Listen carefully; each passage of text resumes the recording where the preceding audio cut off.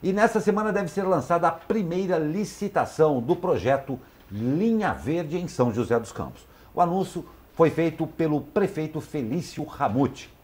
Essa concorrência terá como objeto o sistema de transporte rápido que será usado no corredor viário. A expectativa é que seja adotado o modelo de veículo leve sobre pneus.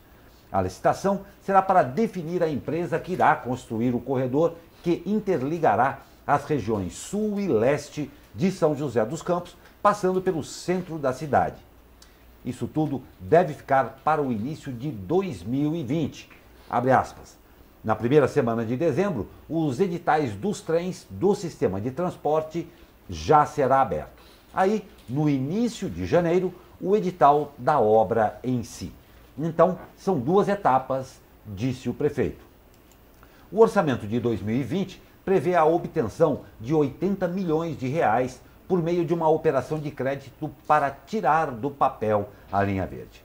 Desse total, 50,9 milhões estão previstos no orçamento da Secretaria da Gestão Habitacional e Obras e outros 29 milhões na pasta de mobilidade urbana.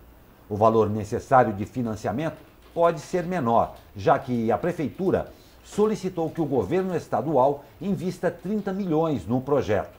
O argumento do município é que, como irá interligar Jacareí a Caçapava, a linha verde terá um perfil intercidades.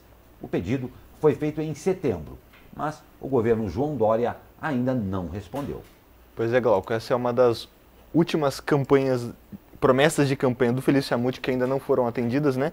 O novo modal de transporte, e essa licitação vai definir exatamente isso. Se a gente vai ter um VLP, veículo leve sobre pneus, ou um VLT, veículo leve sobre trilhos, e a prefeitura trabalha com essa expectativa de ter esse apoio do governo estadual, já que é uma obra que, como você leu aí na matéria, vai sair aqui de quase de Jacareí até a outra ponta da cidade. É uma obra enorme, uma obra que com certeza aí trará novos ares para o transporte joseense, o que a gente espera, né? Não tem a menor dúvida, obra extremamente esperada, e vamos aí acompanhar muito de perto os acontecimentos aí, porque é uma obra muito importante mesmo, até pelo volume, o montante de dinheiro envolvido nisso tudo, né?